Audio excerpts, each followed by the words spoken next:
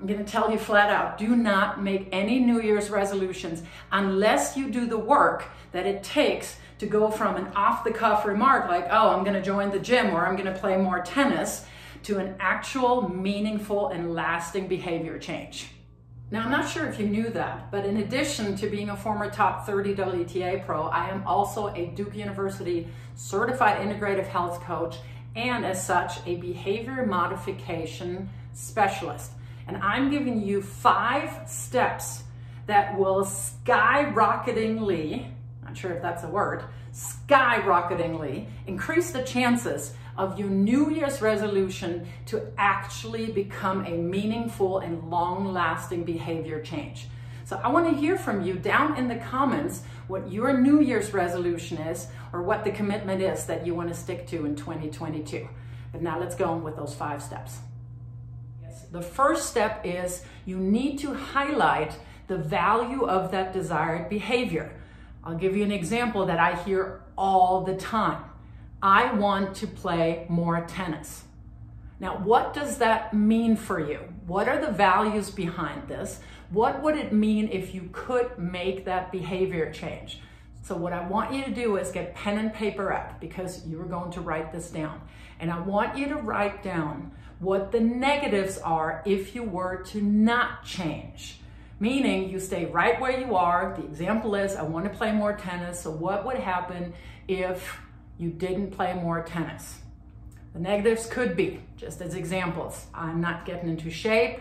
I'll never get better. I'll stay at, let's say, 3-0 or 3-5. I cannot join the teams that I want to join. Maybe I can't spend as much time with my family because now my kid plays tennis and I want to play more tennis. That would be a great way to spend more time together. So you have to argue for that change. So what are the negatives if you don't make that change? Now, flip that coin. What are the positives? If you played more tennis, you would enjoy it more probably because you're improving, you're getting better. You might meet new players, you might meet new hitting partners, you might get asked to get on another team, you might play your way up into a higher team, you might qualify for a higher level and you want to play at a 3-5 level at the state tournament. That would mean that you get to play with your best friend in doubles because you couldn't play before. These are all things that you need to really highlight if you want to make that change stick. So get to it, write down the negatives of not changing and the positives of changing that behavior. Step number 2, you've got to gain confidence.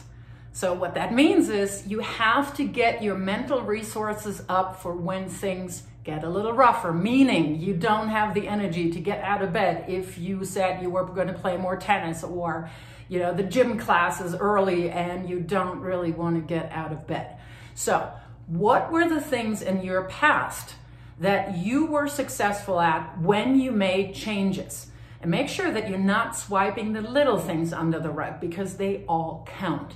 So what are the qualities that you know of yourself, that you know you have, that have helped you in the past to overcome obstacles? That is the first little piece. So again, write that down. I did XYZ to do XYZ because you wanted black on white that you have achieved changes before. And again, I'm going back to that example of I want to play more tennis. I've heard that a gazillion times. And the obstacles in the past for people were, for instance, I don't have enough time. The club's not close enough. I don't have playing partners. What were the obstacles and how can you now work around them? So for instance, it would be, are there public courts maybe closer to your house? Do you have enough financial resources to maybe invest in a ball machine? Can you ask somebody in your neighborhood to play with you? So what do you need to make this successful? Maybe you also want to ask yourself, whose help do you need? Do you need an accountability partner? Can your family or a friend help you with that? Because the more you talk about that, the more you really make plan Bs, the better you will be able to navigate obstacles, because I guarantee you they will come up. And as we go along, we've done step 1 and 2, you're now seeing that there goes a lot more into just playing more tennis. So let's stick with our overall commitment for 2022 that I want to play more tennis. That is very vague. It is not a SMART goal. It's not very specific. Yes, it is measurable. Is it achievable? We don't know enough yet. Is it relevant? Relevant to what? Again, we don't have enough information. Is there a timetable? Is there a time period in which I want to achieve it and or start it? Also no. So we have to rethink those boxes, those check boxes again. So let's go with more specific.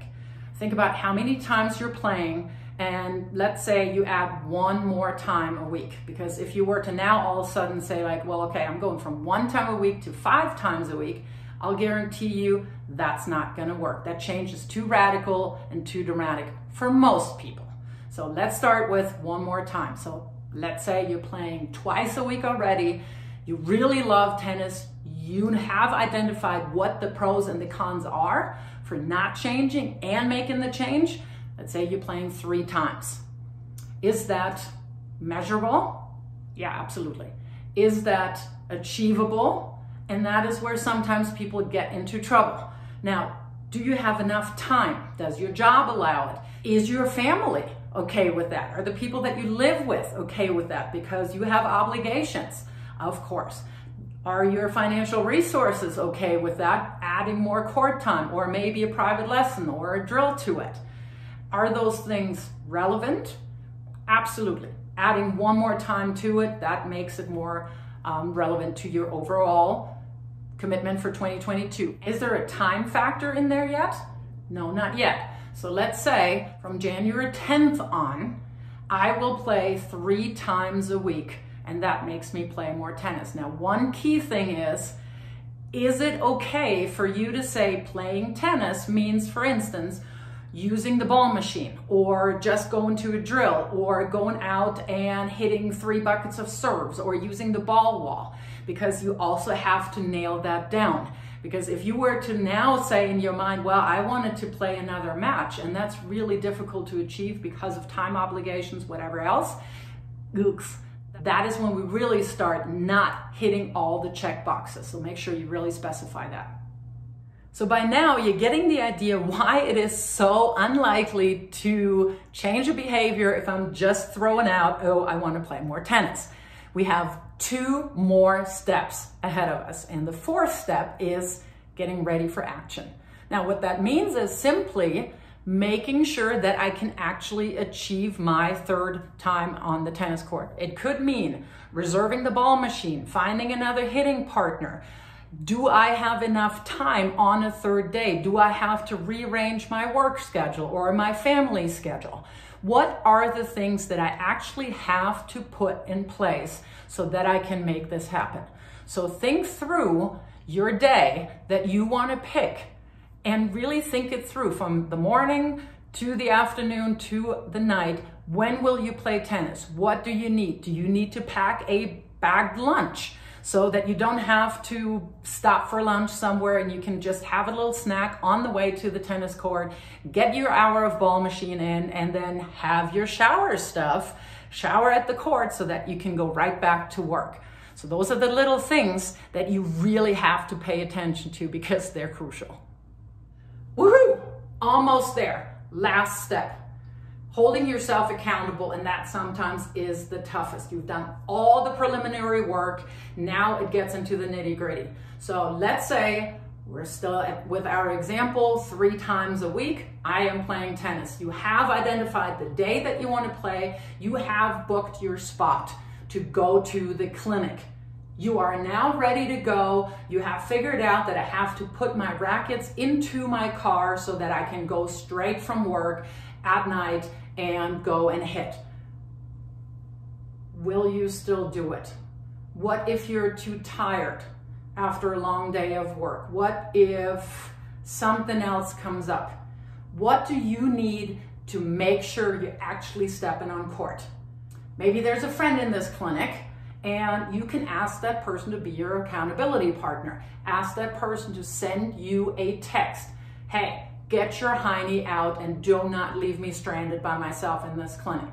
Do you need to put a reminder into your phone because, yeah, my project at work is going so long, it's like, I'll have plenty of time to go to practice, and then it's 10 minutes after the clinic actually started and you're still working and you didn't really schedule that in. What are the things that I need to make this happen?